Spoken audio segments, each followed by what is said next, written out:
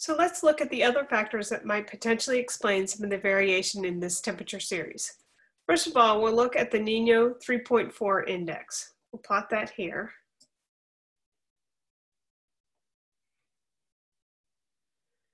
That, as we know, is a measure of El Niño variability. And you can see that measure on the right axis. And so as we can see, there seems to be somewhat of a correlation between Northern Hemisphere land temperatures and El Niño. One of the more obvious examples is the 97-98 El Niño, one of the largest El Niño events on record. That was also associated with an unusually warm year. But we see other evidence of relationships between El Niños and warmer or cooler air temperatures. So we see the El Niño index, this yellow curve, dips down on this extreme negative value. That was an unusually cold year in 1917.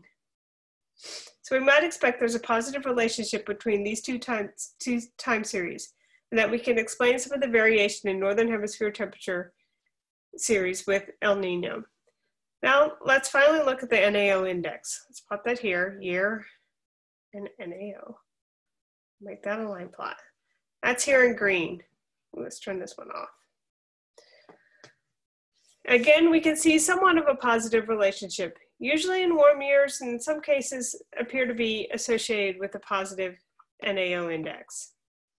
So we might expect that El Niño and the NAO can explain some of the remaining variation in our energy balance model simulation didn't explain. And so our next step will be to try all three factors at once.